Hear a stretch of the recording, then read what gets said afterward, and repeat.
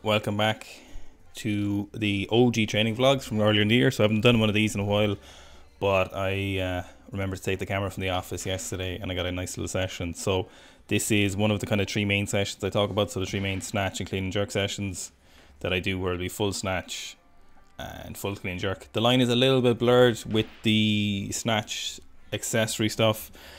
Some of the, like for example, the day one of every week in the snatch day will be snatch plus low hang snatch. So I mentioned the last training vlog, I tweaked my wrist slightly on that 140 snatch I did, and at the time it didn't seem very relevant, but because there was no pain in the clean and jerks after. But subsequently, all of last week there has been maybe 7 or 8 out of 10 pain on my left wrist and a little bit on the right wrist.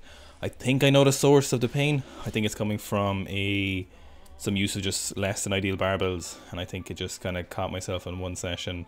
So at the moment I had to bring my grip in a lot, so maybe 2 or 3 inches closer. So you can see why the lift looks a little bit off, just not as sharp as they should be. You can see the second pull is a little bit weird. The bar looks like it's swinging away from me, and it looks like slightly uncomfortable overhead, partly because that's mostly from the pain in my wrist rather than the actual mobility aspect. Although you can see the barbell is just very far away from my head, it just doesn't look that great. So I kind of felt out the lifts yesterday. I did 100 for a couple of sets and I felt good enough. Luckily, I was kind of resetting slightly in my training block, so the weights were a lot lighter. So I would have liked to have done, rather than increase the weight so much, I would have liked to have done a lot more reps yesterday. So I would have liked to have done maybe 1+2 or 2+2 on this low hang snatch. So here's 115. These felt okay, just a little bit of pain to be honest, and obviously the contact point is a little bit lower because my grip is narrower, so the lifts are just a little bit off. Some novelty is fine in training. It's not a huge deal. I can still get the weights done, so something different is not a massive deal. But you can see I'm pulling my shoulders back too early.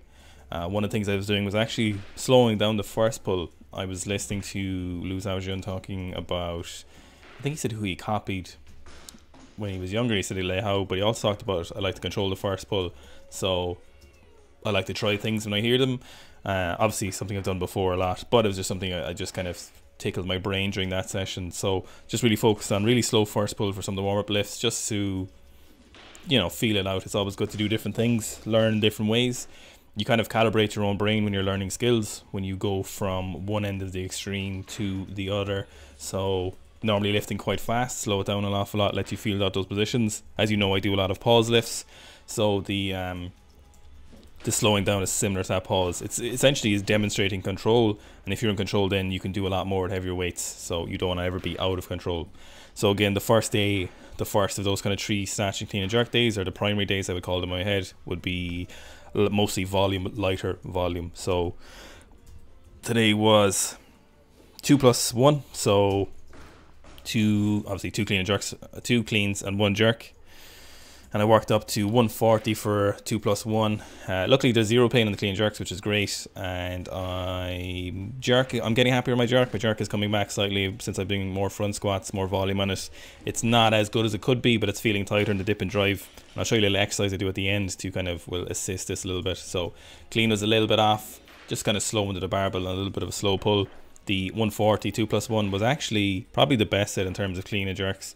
I was happy enough with that. Not as good since I did the 170, but they're okay. I just kind of lost focus on the main thing I should be focusing on at the moment, is just getting under very fast. Literally, I'm thinking about getting under the barbell as soon as it passes my knee. So you can see I'm just a little bit forward in that dip and drive. Lastly then, just literally first session, just kind of Jimmy rigged a belt squat system. So we're looking at doing something kind of cool with this. So I have basically half the collar of a barbell welded onto a ring with a clip, and I just literally use a toe strap, and got some pumps in my quads. Alright, thanks for watching guys.